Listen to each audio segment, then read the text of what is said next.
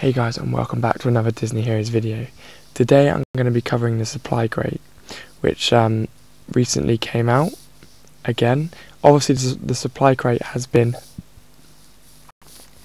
active quite a bit because it's a new one. It comes so it seems like the supply crate comes on Thursdays and the hero crate comes on Tuesdays, it looks like.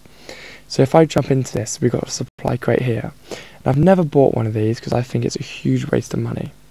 But I'm going to go over it with you guys anyway.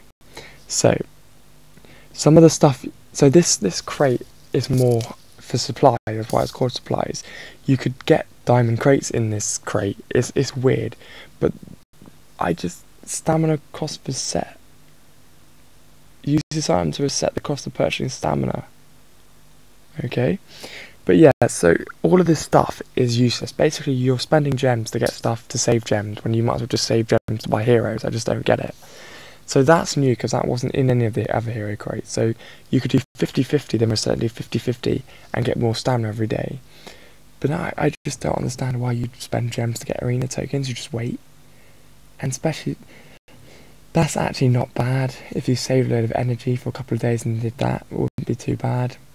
But you can see here, liberated from deep within infected territories, these crates contain all kinds of resources for your heroes. Each crate has a chance to contain special consumable items. So the top price, so you're spending 999 gems and you get 25 turbo XP drinks, or 15 staminas, or 4 diamond crates. I don't think it's worth it.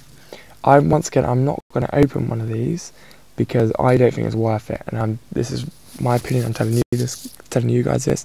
But what I want to know in the comments are, if you have opened a crate, or you've completed a crate opening, or you've done anything like that for the supply crates, comment what you've got below.